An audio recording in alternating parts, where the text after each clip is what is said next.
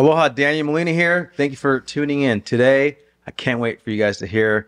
A lot of you guys already know about this guy, and he has the same name as I do, and he has 7 children. Have you figured it out yet? His name is Daniel Anthony. Daniel, my brother, welcome. Yes, sir. Yeah, you. Awesome. So the reason I wanted you to come here is because you have so much wisdom, so much knowledge in the area of farming, sustainability, and culture, and just being a Hawaiian practitioner and just understanding the legacy and everything around that. And so tell me a little bit first, because a lot of people know you on this island, and some people watching don't know you. So tell them a little bit about, I would say, in 3 minutes, like your upbringing, how'd you grow up, and where from where you're born to where you are today. I think we all are residual of our ancestors. I am, you know, blessed to represent so many different nationalities. Um, my mom was born in Fiji. My dad was born in an Air Force base in Japan. I think part of what makes me tick is the fact that I have like internal battles between the cultures. My grandfather, my dad's side, is the firstborn in the United States of Austrian, Hungarian, Jewish ancestry. Our family fled Austria at the beginning of the war, and it was the only surviving family of our Jewish line. Oh, wow. My grandmother, who he married, survived the firebombing of Tokyo City at age 13. Um, that's my dad's parents. My mom's parents, my grandfather was the illegitimate grandson of the governor of Fiji, and my grandmother was Fijian of Lauan ancestry. So back in those days, it was really, really, really not common for the Fijians and the Indians to marry. My grandfather was also East Indian. And in 1959, my grandfather led a very successful campaign to strike the kerosene drivers union, and it began the destabilization of British-ruled Fiji. In 1959, the strike that he created basically got him kicked out of the country. So in some aspects, I guess I could say I'm a refugee. Wow. My grandfather took his 3 children, my mom, my aunt, and my uncle, and came to Hawaii. There he entered the UH school system, married, remarried, very prominent Hawaiian educators. And my grandfather itself is an incredible story. My parents met young. My mom, although you would think going from Fiji to Hawaii would have been a plus, she's the type of person that really needed a village, and so easily fell into drugs and alcohol and sort of the social life of someone running away. My mom abandoned me at 1. My dad basically was told by my grandfather, his dad, like, this is your kid, you gotta take care of him. My dad raised me out in Waianae, where he fell in love with a clerk at 7-Eleven, and she happened to be the daughter of the last taro farmer in the valley. Wow. My sister was born when I was 3. I was raised in the household of the last taro farming family. Wow. Although I am not of Hawaiian ancestry, the kupuna that raised me were Monoleo from Waianae, grew up farming and fishing, and were really the ones that were caught in all of the changes as far as diet, water access. I lived in the last house that had water access. And I watched the taro patches that ran for 800 years wither because of the lack and loss of that water access. So that was my stepmom's family. In Waianae, my dad's dad, the first Austrian Hungarian Jewish born in our family in America.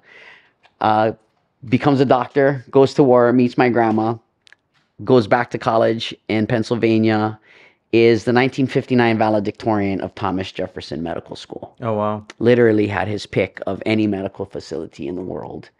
Chose to come to Hawaii. He was my grandfather, who passed away recently. Was a activist of activists from a youngest age. I've been protesting, organizing, community organizing. My grandfather ended up being the first director of the Waianae Coast Comprehensive Health Center, and there he worked for almost 50 years. So I grew up in kind of this split world where one world was like I was watching it die.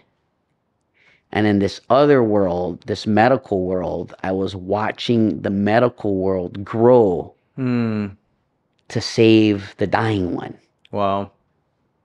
So, I, like many of my classmates growing up that went to Waianae, got totally caught up in the game of stuff, and made a lot of not healthy, wise decisions well before I was 18. And so that lifetime ago helped me to make better decisions in my adulthood. Yeah, right about 18, I almost committed suicide and came to the realization that if I'm going to live, I'm going to live for something. Hmm. What Yeah. what brought you to that point where you were like, I'm done with life? I think it's everything from not having a vision of where I was going to not really liking who I was thinking that I was becoming or had become. Um, I think there's so much built around external features of life. I'm a late bloomer. Yeah, I look like a 12-year-old till I was like 29. Same here about it. Let Same me here just about tell it. you. Yeah, yeah. Um, and of course, all of the insecurities that go with being a late bloomer. Um, I always have been surrounded by incredible people. I mean, just my own family are people that are workaholics, Hmm. that have a vision, that are passionate about how they live and what they do, that stand up for what is right. These are just the general, and so we always, and I say human nature is to rebel. Yeah. Yeah. And you can be in the best situation, have the best of everything, and still figure out how to not be happy and rebel. Mm. So I didn't value what I had. So then, what what was that moment? You said you had a moment. What brought you to your senses to say, "Whoa"? This is how crazy it was. I was not doing good things. I was caught up in all kinds of drama. I was super duper depressed. I was like literally living in the bushes, but between my aunt and uncle's house on the Big Island. And one day I was sitting down and my uncle looked at me and he goes, "Daniel, on a scale of 1 to 10, how do you rate yourself today?" And I was just so low. I was just like, I started crying and I just ran out and I ran in Wow. the bushes. And I had a pretty much like a makeshift base camp in Kilka. This is pre Koki Frogs, pre Little Red Fire Ant. And I had my friend had given me a little takedown 22 and I put it together and I was like, why are you wasting space on this planet? Like, what is your reason to live, Daniel? Mm. And at almost 18 years old, I actually had zero. Mm. And the reason I didn't commit suicide is really because of my grandma, my Japanese grandma. Yeah, and I'm the oldest son of her oldest son. And my grandma would do anything for me. And I actually visualized someone telling my grandma that her grandson had committed suicide. Mm. And I couldn't do that to my grandma. Wow. And that was really like the moment in life where I feel like I pushed off the bottom.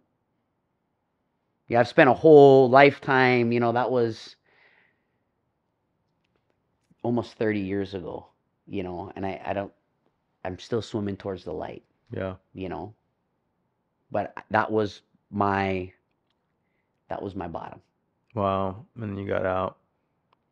So then you don't, obviously you press forward. And so I remember, speed up a little bit, I remember, seeing that you were on TED, did a TED talk. You were this activist. You saw the activist in front of you, and you saw So, farming. so what I first did, right, is I came back to Oahu. I got a job. I tried to go to college. In college, I took Hawaiian language. And I had grown up in a household where Hawaiian was used. I took a little bit in high school. In college, shout out to Ekela Kaneopio Crozier, my teacher at Leeward. Um, she said something to me in class. She said something in class that was basically like, although Hawaiian is the state language, you can't use it anywhere. And that it is our job to push the levels of Hawaiian language use. And somewhere in that period, I was driving to school one day with my friends in the car, and there was a cop that had pulled up next to me at a stoplight. And long story short, I ended up getting pulled over, speaking exclusively in Hawaiian to the cop. The cop pulled me out of my VW bus through my window, slammed me with my friends in the car, telling me that how could I get a driver's license if I can't speak English, of which I'm responding in Hawaiian, that I don't have to speak English. This is So he tells me if I speak English, he'll let me go. And my friends in the car in Hawaiian are like, this is like 45-minute standoff on the side of the Oh my road. gosh. So I speak English and the cop writes me a ticket. So I go to court and I introduce myself in Hawaiian, and the judge says, we don't have time for this bullshit, and dismisses my case. Wow. And so that started like my hobby. For the next 7 years, I regularly got traffic infractions to go to court. And the first few times they just dismissed it. But then the third time I went to court, it was the judge from the first time. And he was like, oh, you want to play? And by this time, I was racking them, you know, full, took off license plate. Like the last thing they got me for was like $3,000 in violations. Mm. And because of that number, it ended up taking 5 years of that case before they brought in an interpreter. So literally my hobby was, because after I got out of college, I only spent 2 years and I went to the workforce.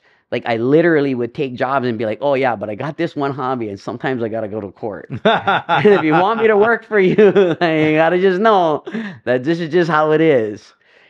So I've been arrested multiple times in Hawaiian. Um, at this point, I have And over. what was, obviously I know your goal, but let's just hear it from your mouth.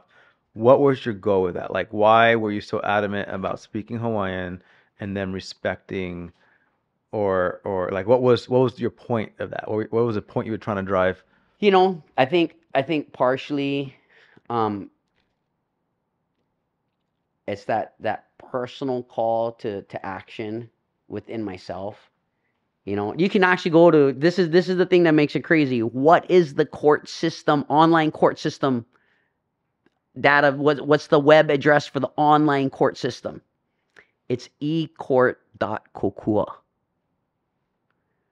And if you go to that, you can look my name up, and all the way back to 1996, the court system has documented, yeah, their treatment of me solely for the use of Hawaiian language.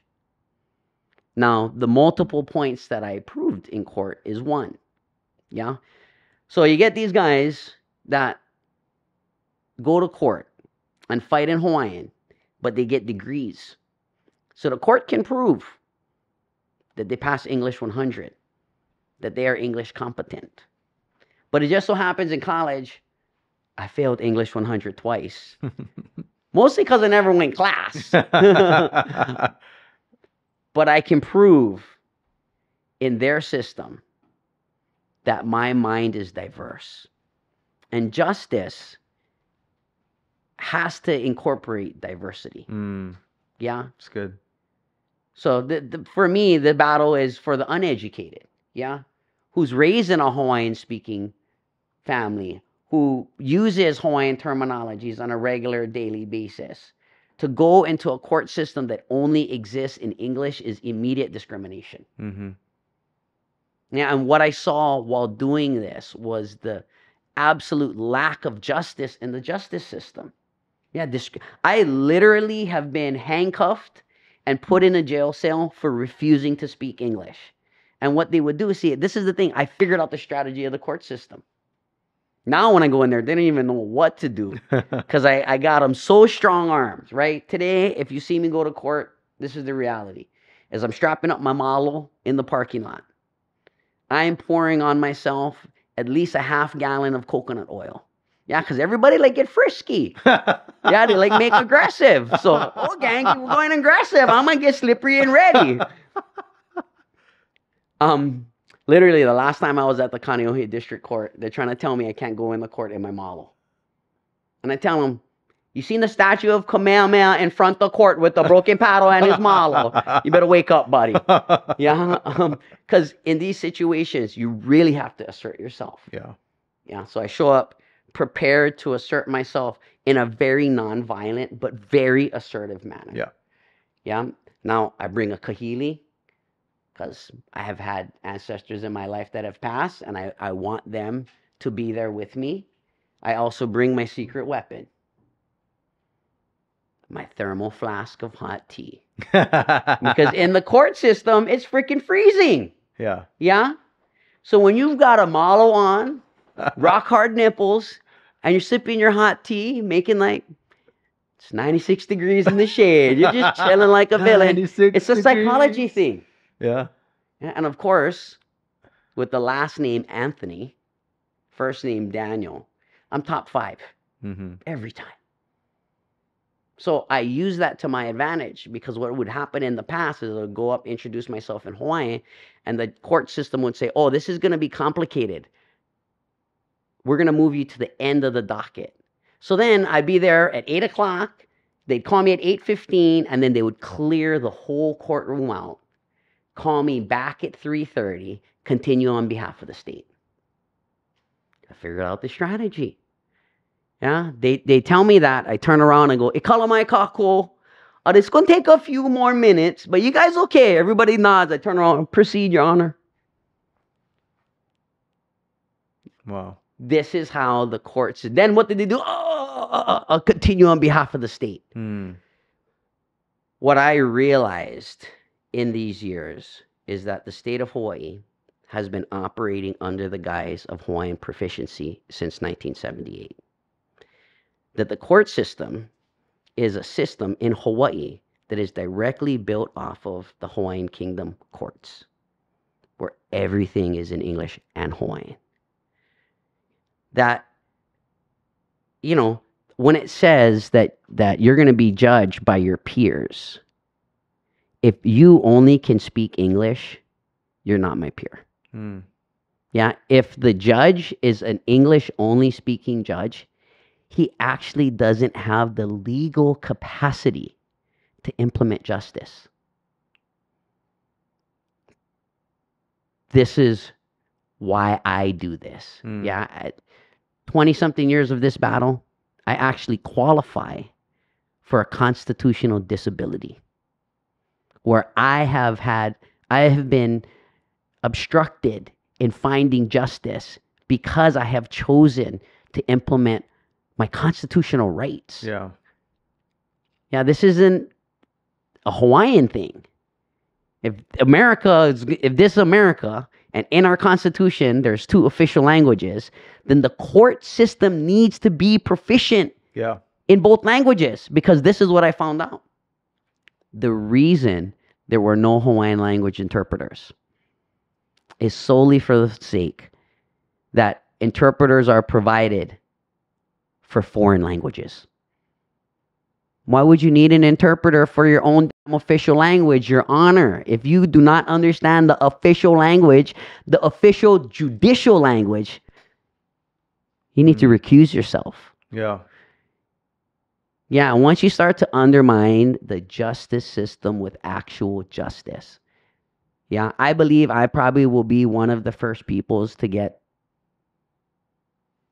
served the sentence from a Hawaiian speaking judge. I don't want to say I look forward to that day, but it's coming. Yeah, I've organized community events for almost the last 20 years now. And 2 years ago was the first time I file all my permits in Hawaiian. The first time I ever had a response from the city and county in Hawaiian. Oh, wow. So Hawaiians are out there. Hawaiian speakers are out there. They are implementing this system. It's not that the system doesn't have the capacity to provide this. It's just they simply haven't done it. Right. And it's not about, I introduced legislation to have all the street signs in English and Hawaiian. Because if we truly are a dual language state, nation, then all the signs should be in English and Hawaiian. And what happens when you see everything in two languages? How does your proficiency improve? Right. Right? If there is a line at the bank for Hawaiian speakers, is that going to be the fast line or the slow line? Right. In the beginning, going to be the fast line. So you're going to have an advantage. Right. Which is what we need to give the language in order for it to thrive into the future. And I remember growing up here in the 87 and 92, a lot more people spoke Hawaiian. I hear it in the stores. I heard it everywhere. And so we've, it's 30 years later, and I hardly ever hear anybody speaking Hawaiian, ever. And so what you were saying is, by you seeking justice, standing your ground, is to almost check the court system. Say, hey, you're trying to come here with this authority, and then charge me for whatever, but you're not even following your own, principles, regulations on allowing for Hawaiian, right? And so it's like they're ignoring, they're not respecting the language. I've had 2 kids go and get their driver's license, and I told both of them, they take the test in Hawaiian, I've helped them buy a car. The forced assimilation of standing out is so great that both of my daughters decided to do the test in English.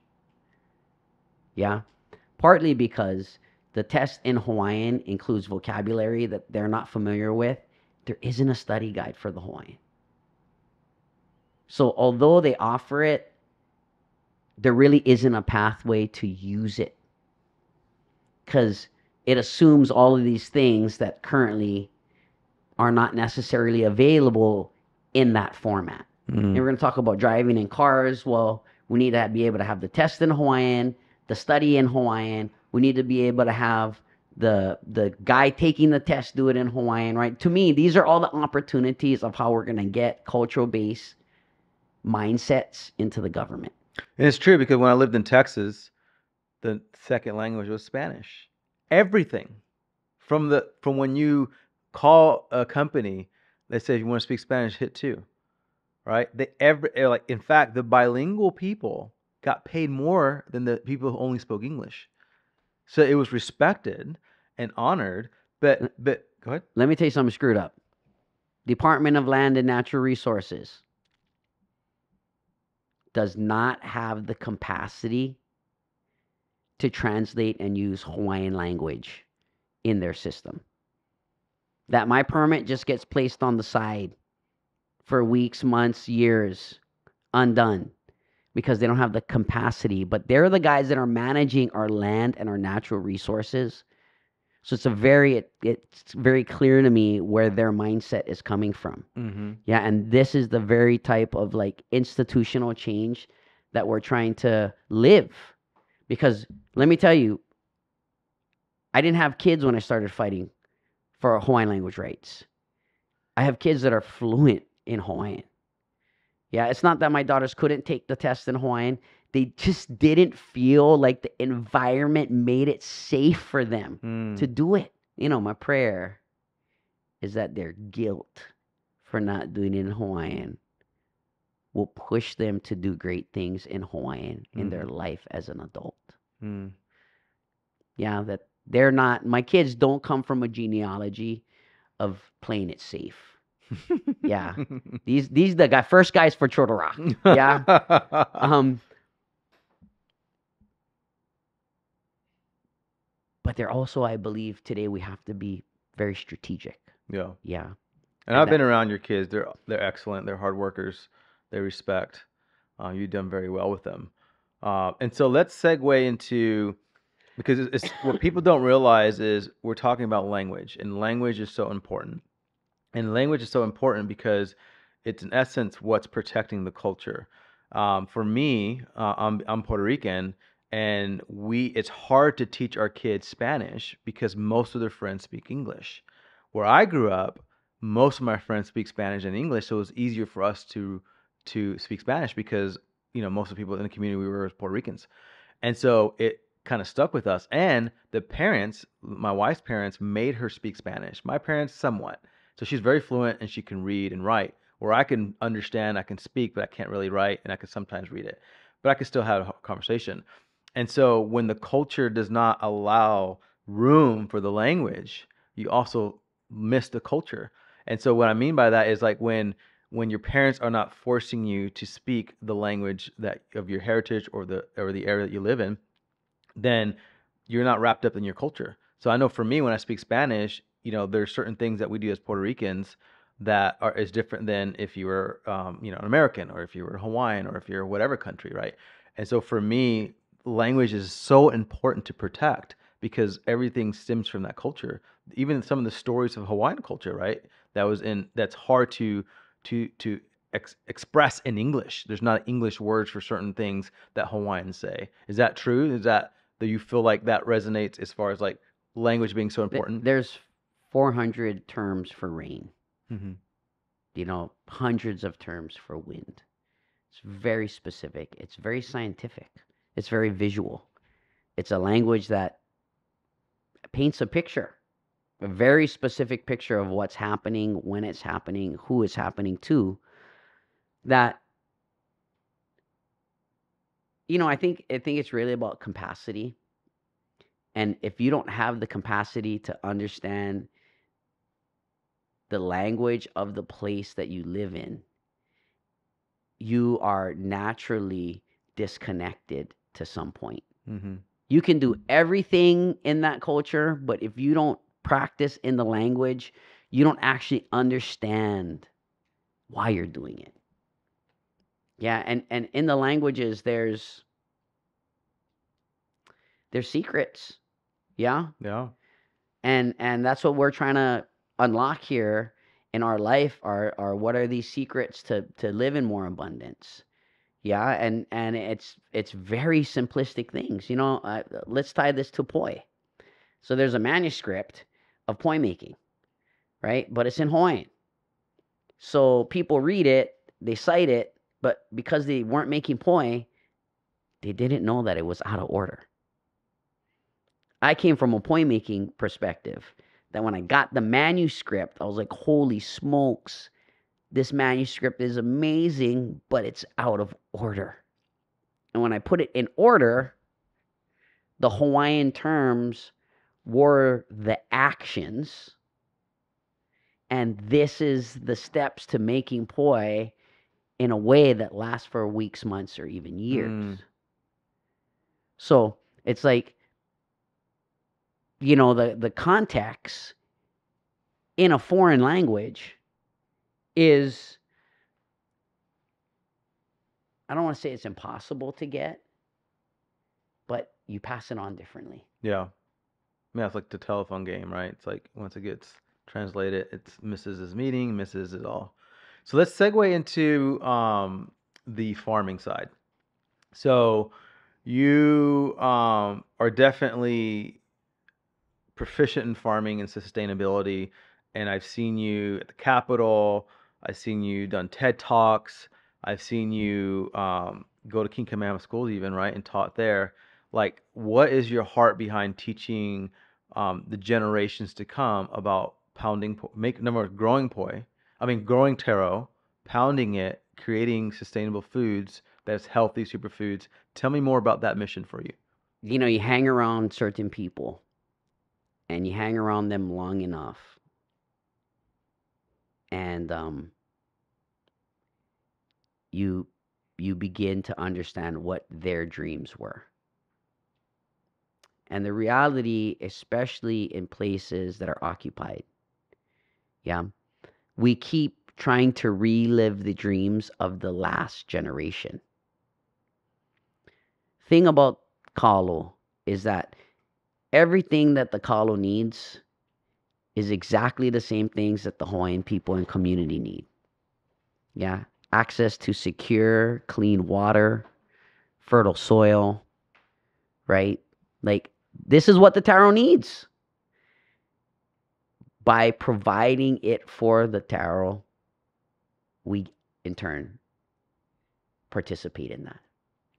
So when we look to the future, you know, how really are these people of Hawaii going to stay on their land for 100 more generations, much less 100 more years? Yeah, with the price of land going up, with the disconnections of water, the water thefts all over the place, it's like, I don't say it's easier to battle for the taro than for the people, but the taro is easier to to build consensus. Mm-hmm. Yeah. So the mission that we have for Kalo is really a mission for people.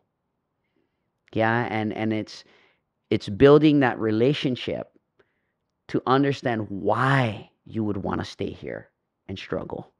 Yeah, what makes it important? Yeah, because if it's all about this money game, then everybody gonna just move to where they can afford to live. Yeah. Yeah, and Or at the get end paid of more. it, what do we have and what have we lost? Yeah, because it's like the moment you sell your house, you no longer can afford to buy it. Because after the bank take their cut and the realtor take their cut, you sold them for 1 million, you only got 800,000. Right. So now you can't buy another $1 million lot. So what would make you want to stay? Yeah. Mm. I asked the kids this. Moses, if there's one thing you could do a week that would help your mom and dad and your grandparents live 10 years longer, would you do that? Yeah. And that's making point and feeding your family Mm. this miracle food. Yeah. And just increasing life expectancy in our community is an incredible mission unto itself. Mm. Just to increase quality of life. Yeah. You ever been sick before, Moses? Yeah. Is it good? You feel you like being sick? Yeah. Our community is living in sickness. Yeah. Solely tied to the food that they eat. And they don't even know what it's like to not live like that because they have been eating this food that is poison their entire life. So, you know, our mission with Kalo ties into health of land, but really ties into health of people. Yeah. Because we need healthy people to farm the taro. Mm. But we need the taro to make the people healthy. So it's like, what comes first, the chicken or the egg? And we live in a time period where you don't actually have to grow taro to eat it. What you have to do is support a farmer. Yeah. Yeah, and we have this so idyllic sort of like dreamy state where we think, oh, I'm just going to grow my own taro. Not knowing that it's such a complex plant that simply putting it in the ground is not enough. Right. Yeah, you got to have that relationship, and to build that relationship takes years. Yeah. But you can support someone that already has that relationship, who's struggling. who's fighting for their land, who's fighting for their water. Yeah, all those families where the grandparents die and they like sell them, it's because the land isn't producing food. And the people that have control over the land are sick. Mm. So when you're sick, you're not thinking about the next generation. You're thinking about your generation and how you going to cash out now and how you going to move Vegas and get your medicine cheaper and your food cheaper. Yeah. Not recognizing. Live simple, eat healthy, struggle. Yeah. It's good to struggle. Mm-hmm. Make you strong. That's right. Yeah. And raise your kids so that they understand, give meaning to the struggle, that staying on this land is so critical. And not just for Hawaiians, but indigenous people worldwide. Mm-hmm. Yeah. In order to really have a chance, we have to have a strong connection to our land. That's our why. Mm-hmm. Yeah. The water, the land. When you know why you need to be on this land and you're willing to stand up and fight and actually work with the land to make it more abundant. Because now you healthy, you making healthy food to make the next person healthy. And I believe that our health is the first step to consciously having the capacity to move beyond where we're at. Mm. We're a sick nation, and this is America. Yeah, America, one sick nation, get all kind of addictions. And under those addictions, we've been unable to hold our own country to justice. Mm-hmm. Not just Hawaiian language, but occupation of this, illegal that. And whose money is it using? It's all our money. Yeah. Yeah, and it's Yeah. like, is the government our parent or is it our child? Mm-hmm. We're still trying to figure it out. And how does that tie back into the health and well-being of our community and why we feel like kalo is so important? One, it's an astringent. It actually literally pulls out impurities from your body as you eat it. Simultaneously, it's pulling out impurities from the soil and the land. Right? That's what the OY system does. It brings all the stuff from Malka, runs it through the taro patch. It uses that stuff to feed itself. The stuff that it doesn't use, it goes back into the water system, back into the estuary. That stuff is food for that system. So the impurities from above feed the kalo, which its impurities feed the estuary, which its impurities feed the deep ocean. There's all of these relationships. Maybe you could say I'm, Daniel, it's a dream that Hawaii gonna be independent. But I can't tell you guys how many dreams in this life have come to reality. Mm-hmm. Yeah. That in order for you to go beyond where you're at, you gotta dream. Mm. And let me tell you, you dream so differently on good food. Have we not lost the capacity to dream? Mm. Because our digestive system is all kapulu, it's all beaten up. So maybe our whole kalo thing is really about dreams and giving our community the power to dream for themselves on their land, with their own food in their belly, securing their own water for future generations. Mm. And so tell me about the kalo was very much a staple food for Hawaiians and the indigenous here, but then it was replaced.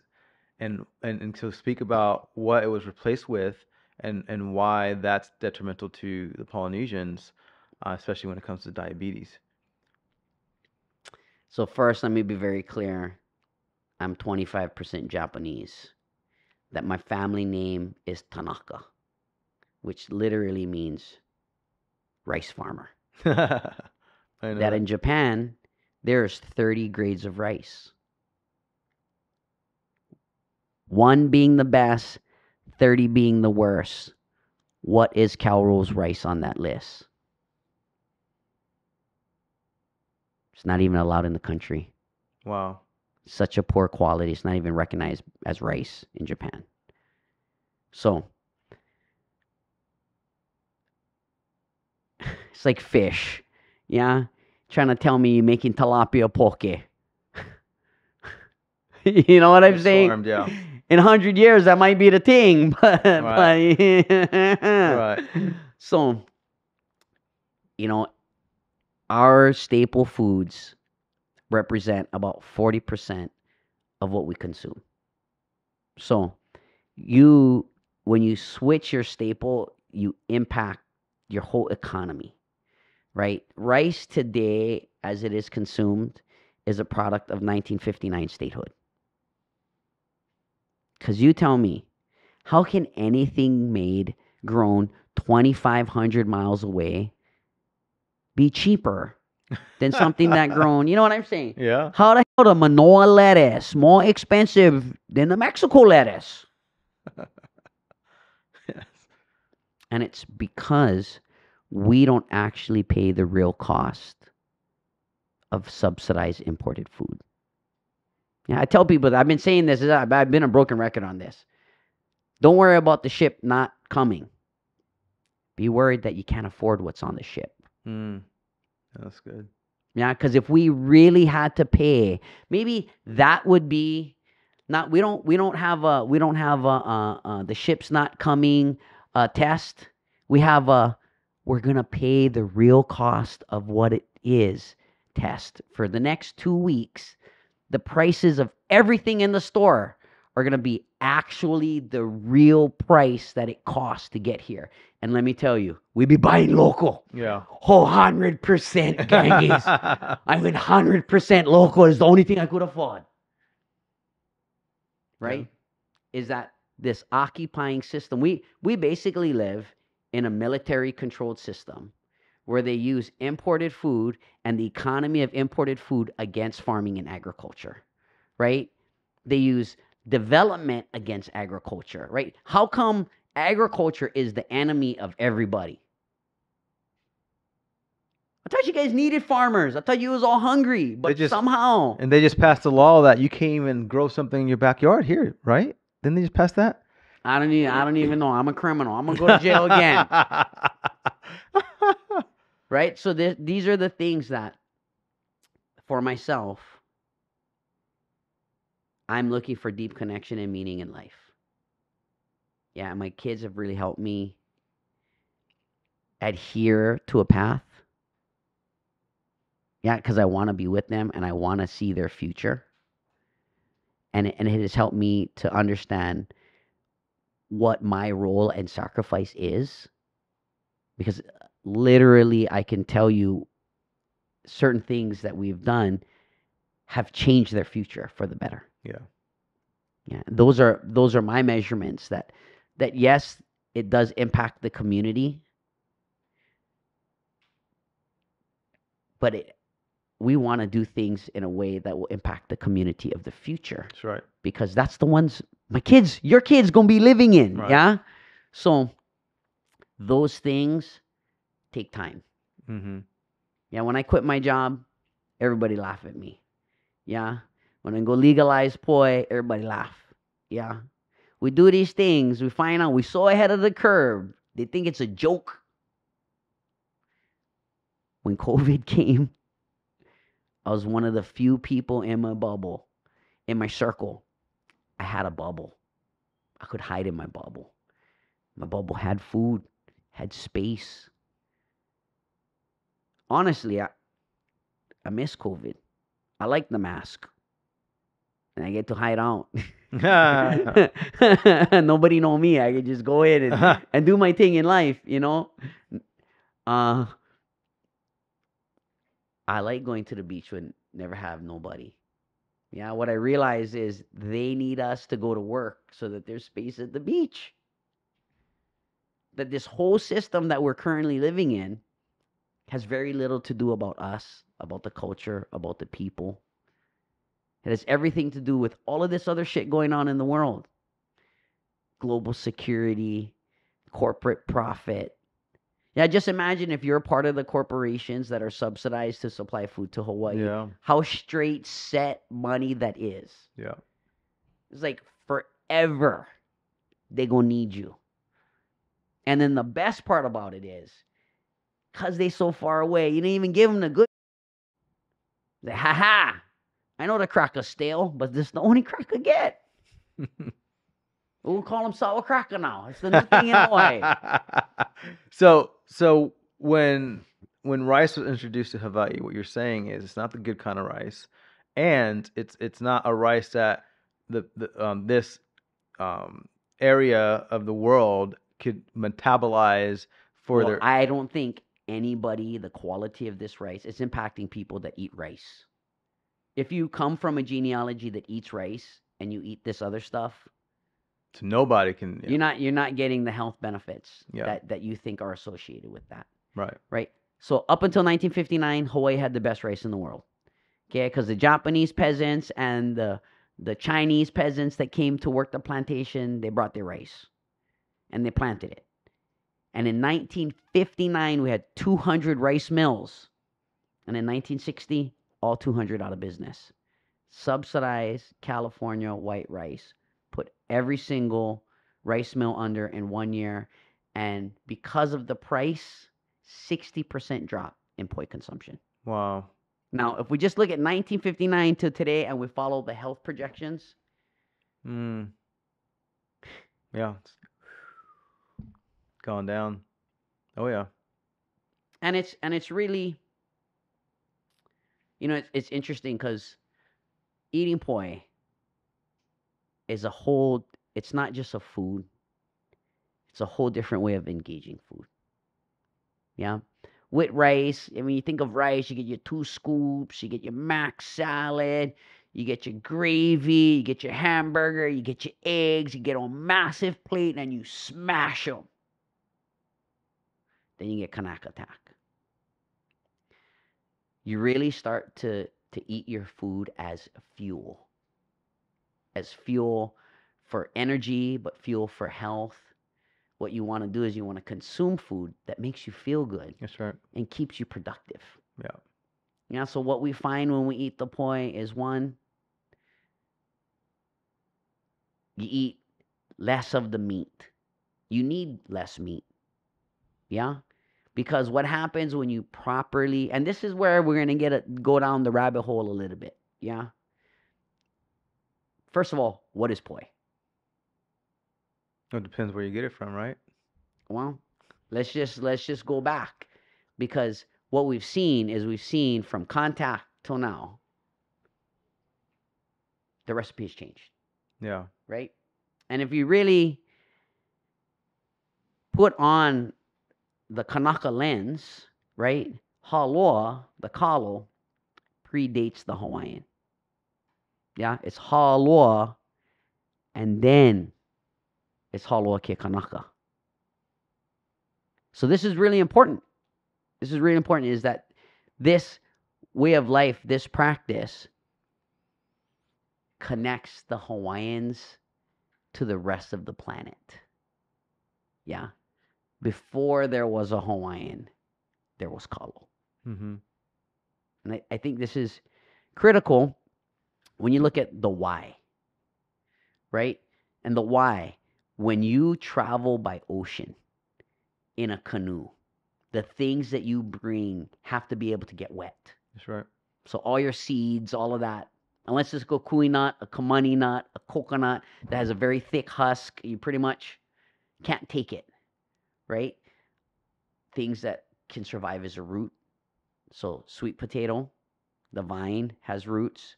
Ulu, you can clip the root of the ulu and travel with that. Some of these things like banana has a pseudocorm that you can take that does very well. So these were the foods of the traveler. This was the fuel of the very first.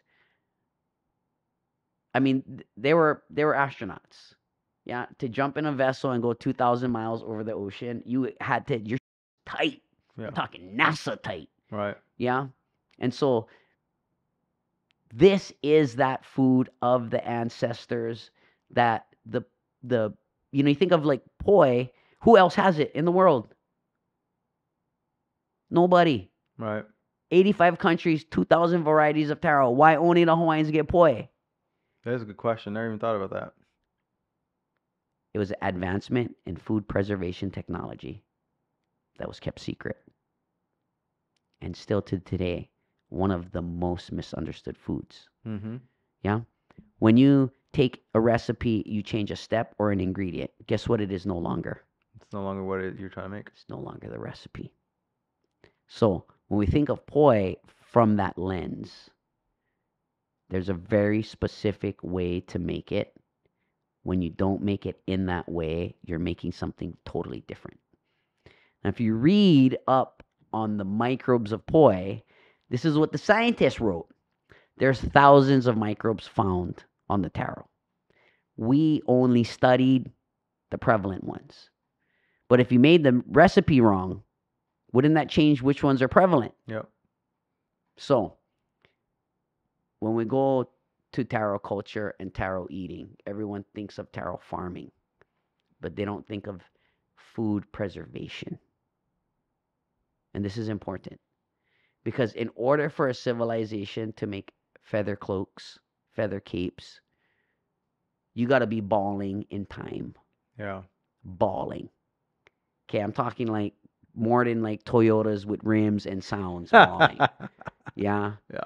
It's like, Auntie, you only get one gold chain. You only get 40 bracelets. This feather cloak represents the 400,000 people in my Ahupua and one whole healthy food system. The amount of time necessary to produce these types of arts require food abundance. Now, we got to think the most amount of poi ever made, the most amount of taro ever grown, not a single drop of fossil fuels used. Mm. Yeah, that this is a recipe that does not require refrigeration. So first of all, if you poi refrigerate it, it's a poi-like product. Right. Yeah. Now we're looking at quality.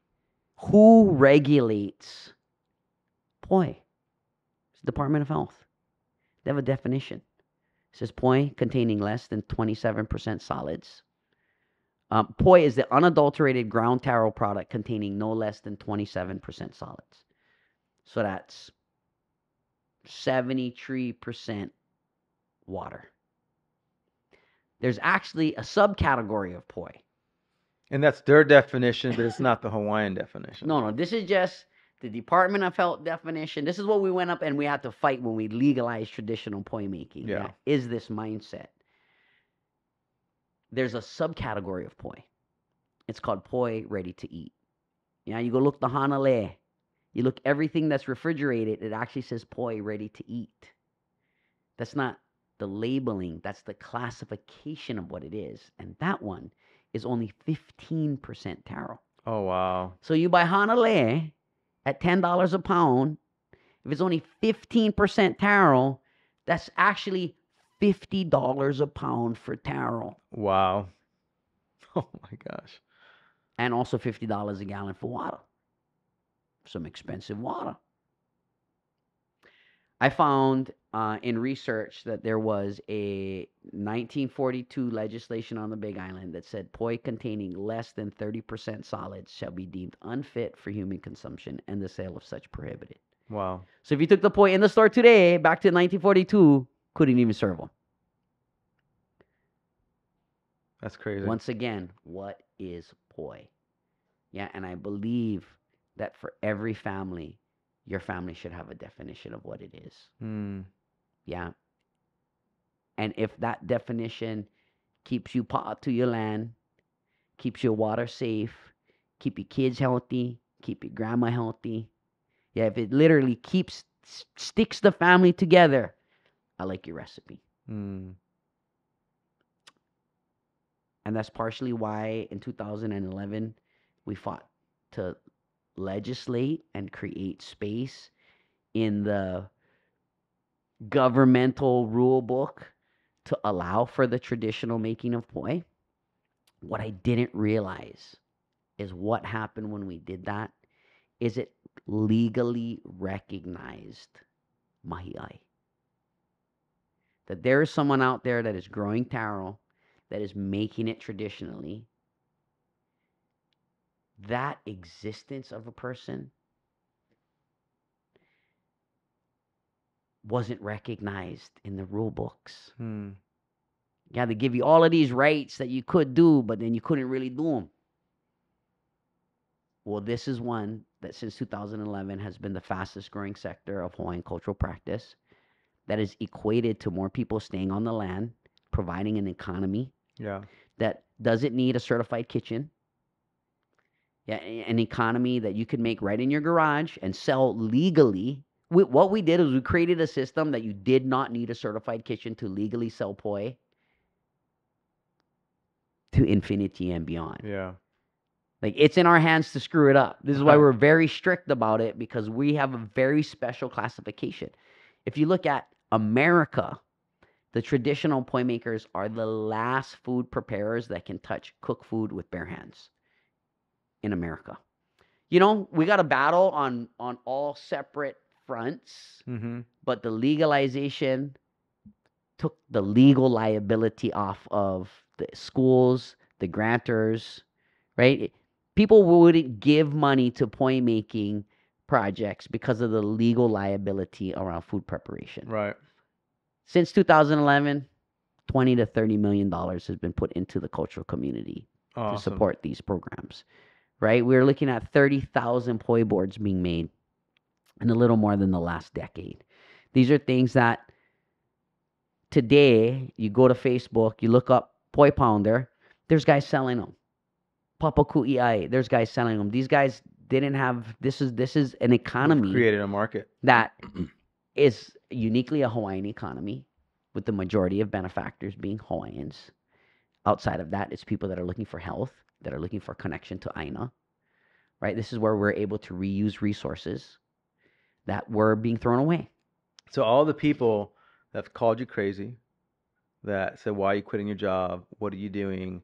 Here's the fruit of what you fought for. Here's the fruit what you've grown up seeing. Here's the fruit of what you saw growing up, and you saw the people, burning down in essence the kalo patches, the lo'i patches, and then you got health and people getting sick, and you're like, we got to stop that. And so here's this ripple that you've created, and to change that paradigm, to change that where now more and more people are getting into the practice of pounding poi or pounding kalo.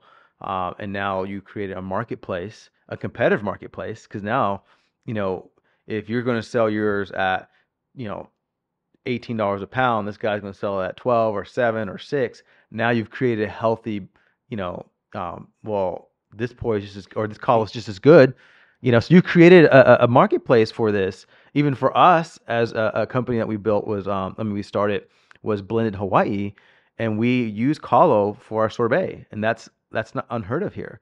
And we're very selective of where we buy our kalo. We buy some from you because we know you guys have really good kalo.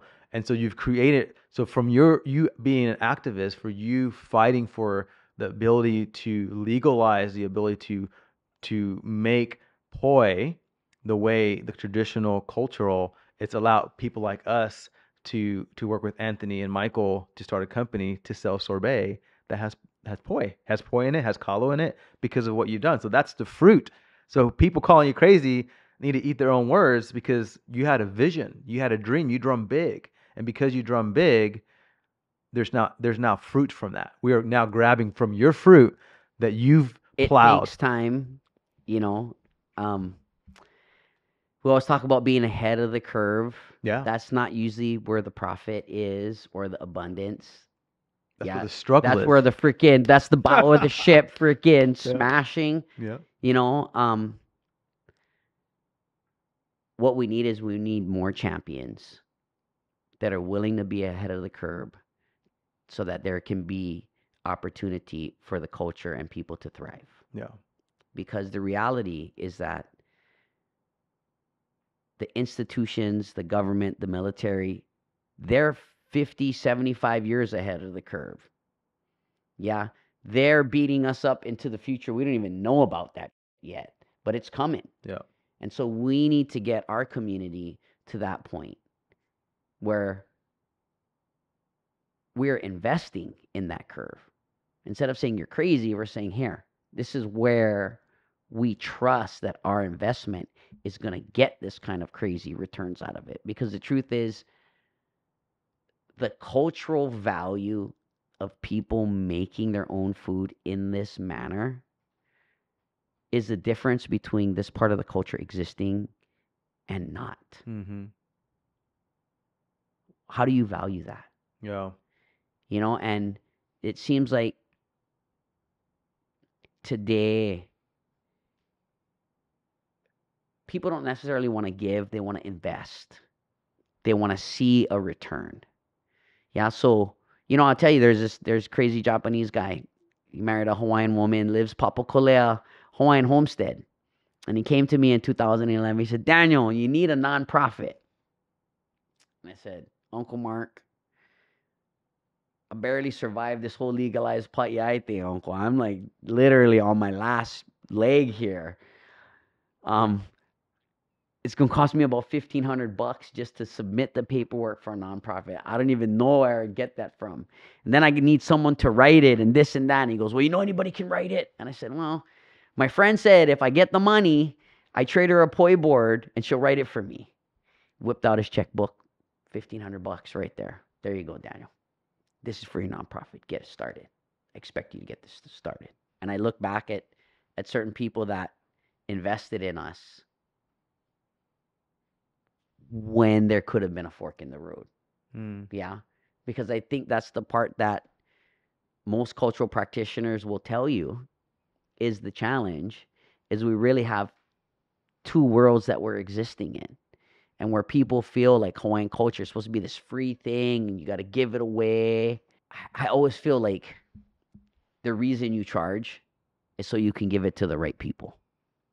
Otherwise, something that is solely free, people don't have value. Yeah, you don't. Yeah. When I sold stone in the natural stone world, I realized that rich people want to brag about how much money they spent on their home, and I could help them. Yeah, and I would take this $1 square foot Chinese slate, and by the end, it'd be a $12 square foot antique slate material, Yeah. And this is how people associated the value of their home was with how much money they spent on it. And so we're caught up in this things that cost more have more value, but realizing like the things that have the most value you could never buy. Right. So the culture lives in between those. Right. Yeah. And the practitioner's role is to really understand who needs to be subsidized, right? Because,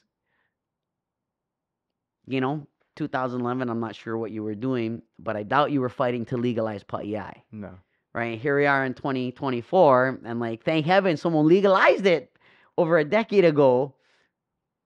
So for those people that are benefactors of it, how are they investing into the future for that? That's right. Yeah, I think there's so many people that don't realize all the controversy that went into that. I was getting like death threats. Like, people think today's crazy.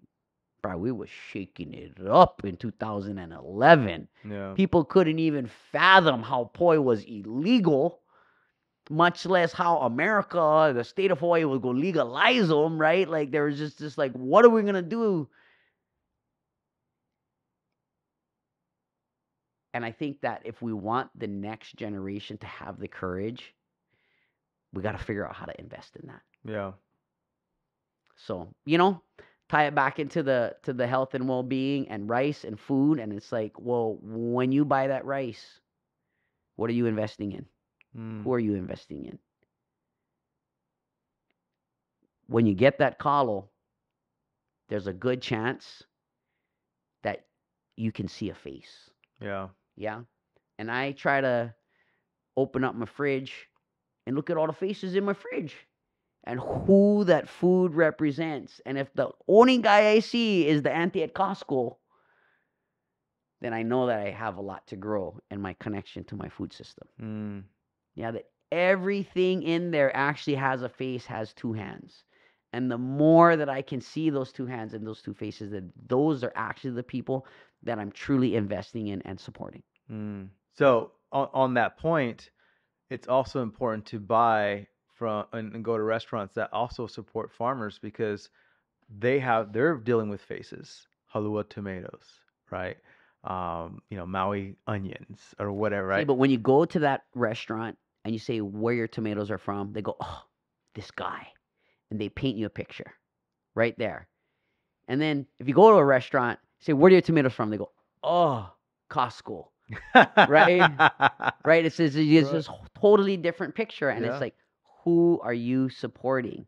How are you helping them to support others? So I Mhm. totally agree with you. Mhm. Going to those places that strive to serve local, but also knowing they're taking a risk. Yeah. Yeah. You know what the number one most profitable item on the plate lunch is? 400% markup. Rice. Rice. The rice. Yeah. Yeah, yeah.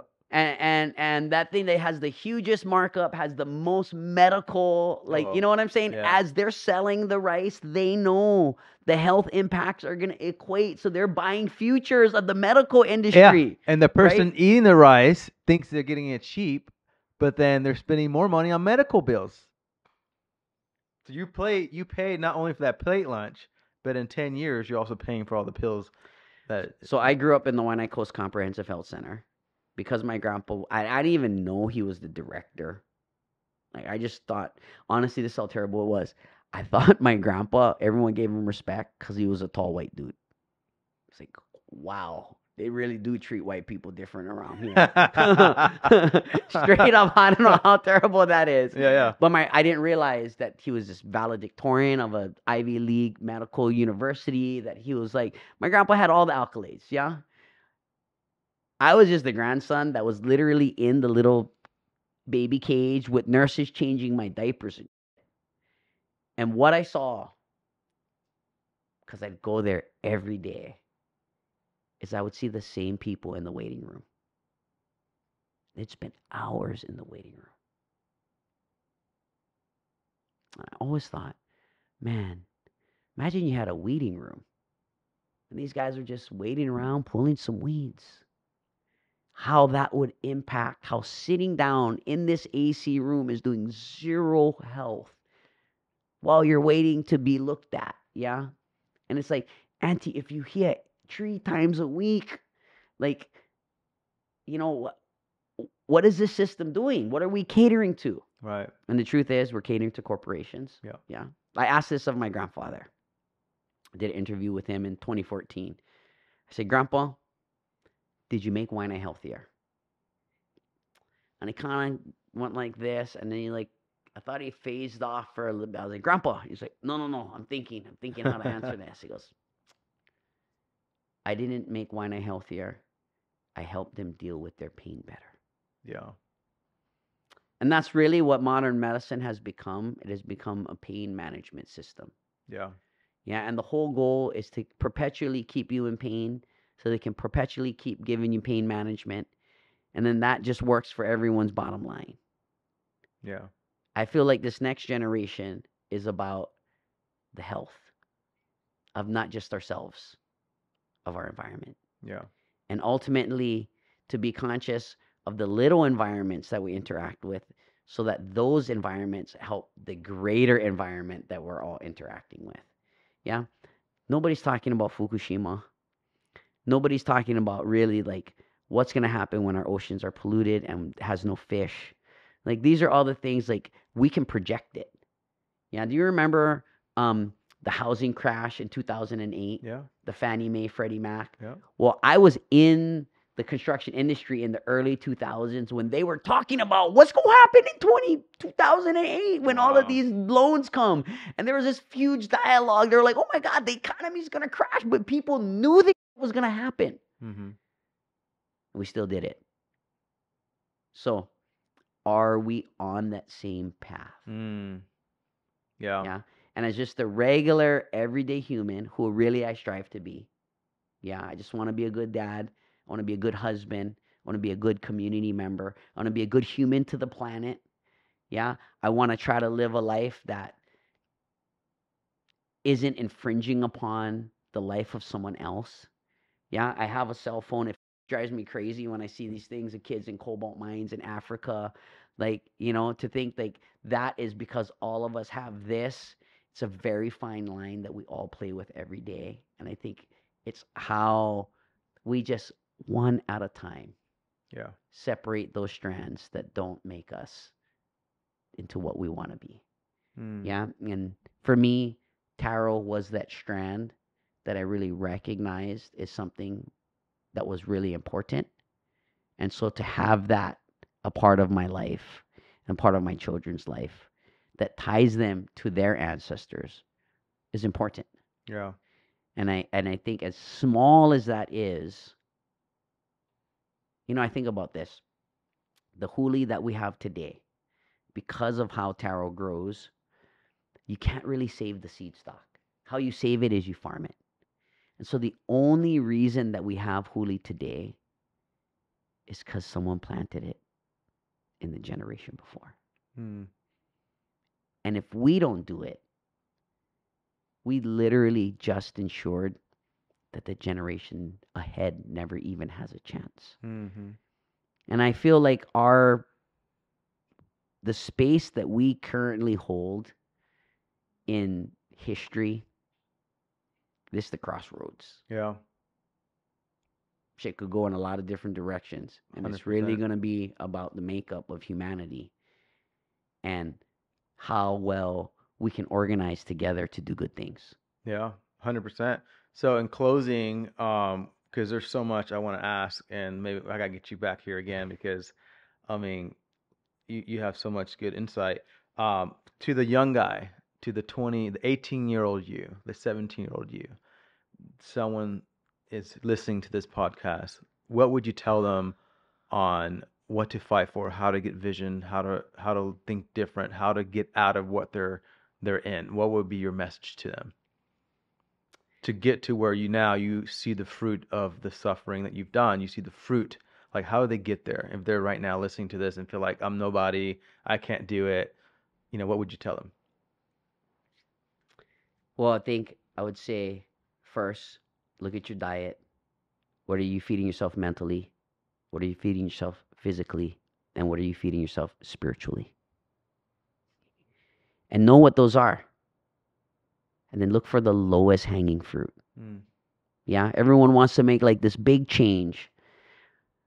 We over assume what we can do in a short amount of time, but under assume what we do over a period of time. Yeah, and at 18, at 20, at 25, you just haven't lived life long enough to know what 10 years of doing something small every single day really has. Yeah, right. Yeah. And so I think one, knowing what fuels you will help you. Yeah. If you're watching stuff that isn't taking you to where you need to go, well, you can change that. Yeah. If you're feeling depressed, but you're eating crappy, it's connected. Yeah. If you're eating healthy and you're feeling depressed, it's probably because you're not spiritually connected. Mm. Yeah. And prayer and manifestation are oftentimes one and the same. Yeah. Sometimes you ask for what you need. Sometimes you state where you're going. Just put it out there into the universe. Yeah. Like these are things that are like so critical in human evolution and existence. Like, why would we have a voice if that voice wasn't used to conjure goodness for ourselves and those around us?